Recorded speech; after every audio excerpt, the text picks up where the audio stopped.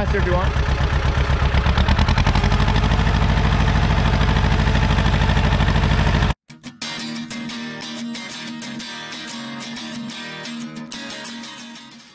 If you like our video, press the like button. And you can even share it with your friends. And if you have any questions, comment down below. And if you like the channel, subscribe to the channel. Finally. Adios. Adios. Alright, we're on down there. We're going to check the hay. It should be dry, but I just want to double check before I take the tractor down there to rake.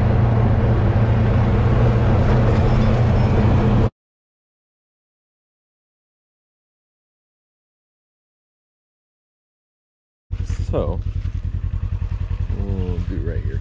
This is kind of a thick spot that laid over. So what we're gonna do, just kind of feel the top. It's crisp. It's good. And if I take it like this and I just bend it, kinks right over. That's what we're looking for. Even the bottom's pretty dry. Yeah, this part's a little damp right there. So, good comparison. So like this, oops, right here, doesn't really rattle very much. That rattles a lot and it's crisp. Not crisp at all. But when we flip it over with the rake, we'll give it a couple hours and then we'll be able to bale it. So, I think that's what we'll do. Let's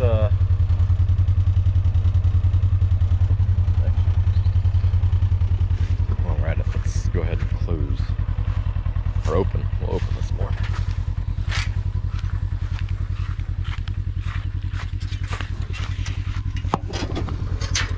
Oh.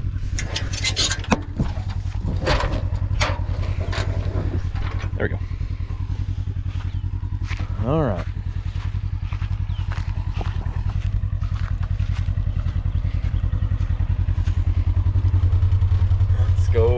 Check one more spot, because there's a spot where it's real thick. I want to check it, make sure it's not too wet.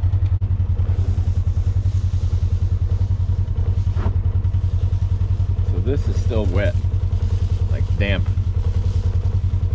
So it's definitely, we'll rake this part first. Oops. So we'll rake this up here first, and then what we'll do is we will go rake everywhere else, and then this will be the last part that we bale. That way it gives it more of a chance to dry.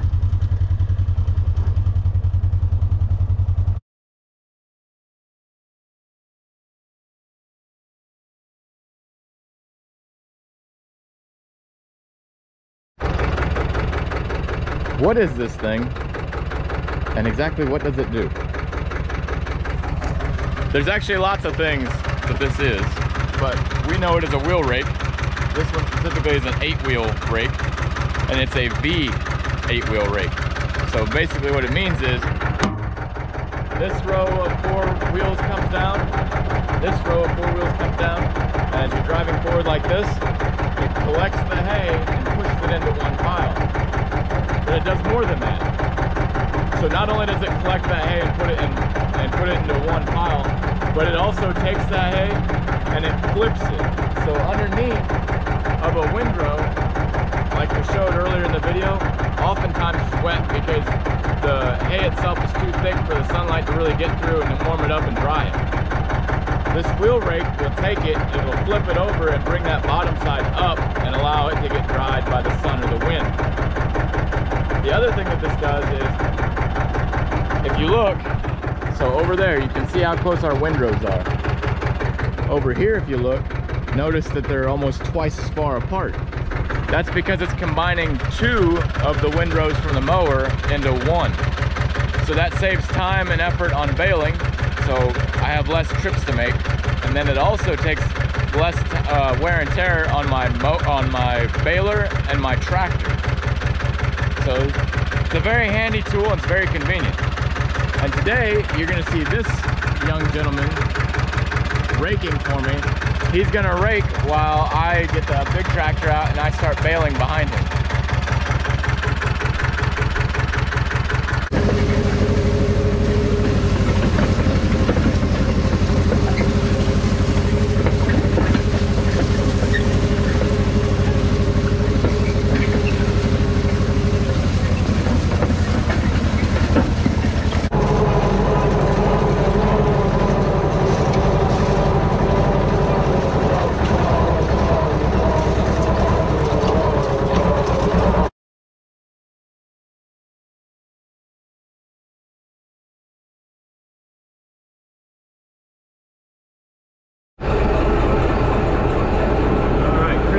Over there raking for me. We're gonna bring the baler out.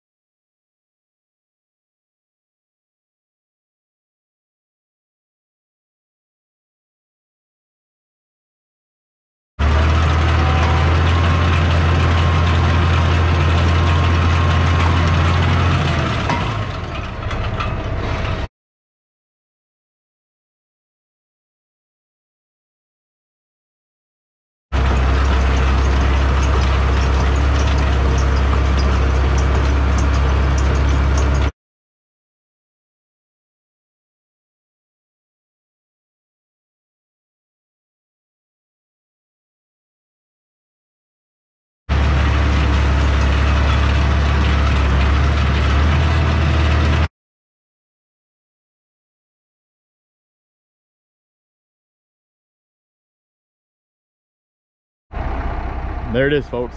That is actually the first 4-foot tall, 5-foot wide bale we have ever made. We're actually going to this because of the barn that you guys seen us building. We want it to be where it's easier and lighter. Basically, it's all about the spacing in there. There's not a lot of room, so we don't want a 5x5 bale because it's gonna take up more space. A 4-foot tall bale because we're gonna set it on the end, so that would be flipped up. Will take up a little less space and it'll give them more room in their pen.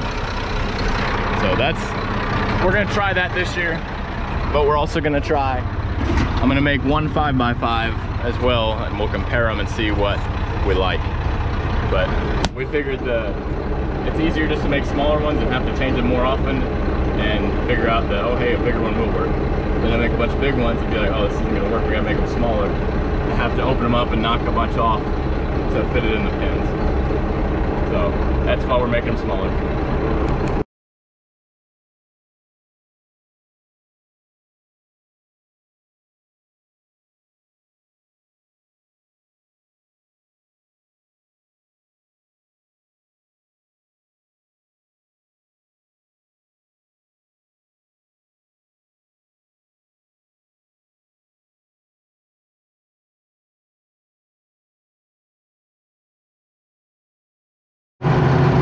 So it's kind of hard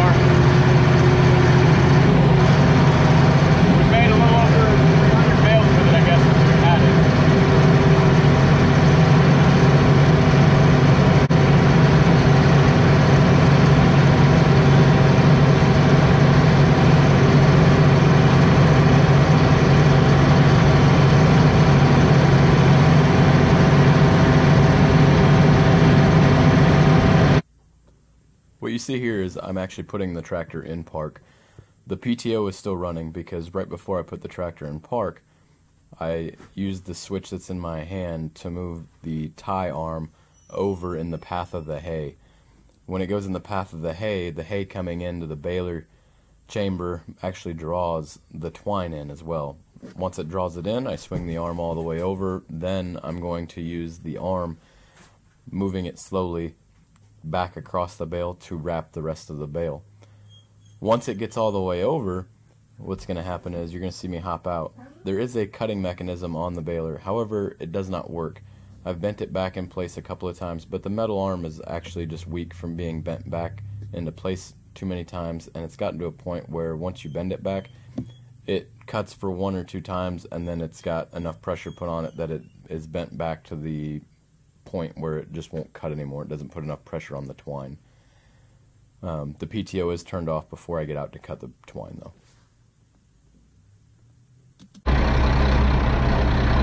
I haven't been lucky enough to find a replacement cutter nearby that's cheap, or even just nearby in general. Now I back up because the baler doesn't have a kicker, so it's just going to drop it kind of where it's at. So for me to close the door, I have to pull forward a little bit, and I've got hay in front of me. So now, pull forward a little bit, we'll close it,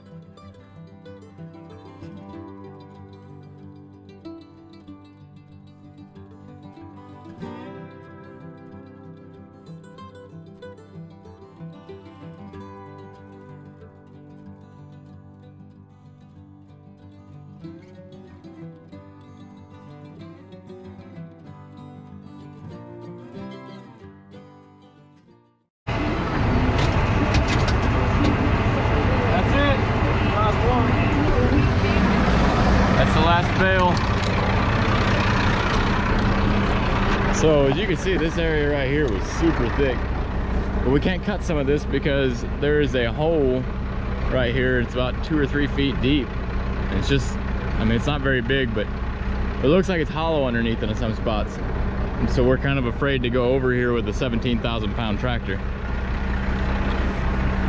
You know, plus a baler with, you know, up to 1,000 pounds worth of hay in it. So what we do is, you know, we cut as close as we can, as you've seen, and then we call that good. And then this area right here is just super wet, and we can't really get into it. It has a, I guess, an underground spring or something. Those of you who don't know, anytime you ever go back there, and I mean anytime, you need to turn the PTO off. All it takes is to catch your shirt, a rip right here, your ring on your face, anything, and it grabs it and it'll start wrapping around. Your body weight, even if you weigh 300 pounds, is not going to stop that PTO. So always remember that. Don't ever go back there and play around by a PTO with it on. And with that, that's it for us for baling. I'll do a video of bale count and then how disappointed we may or may not be. But other than that, have a great night and a blessed week, and we'll see you next time.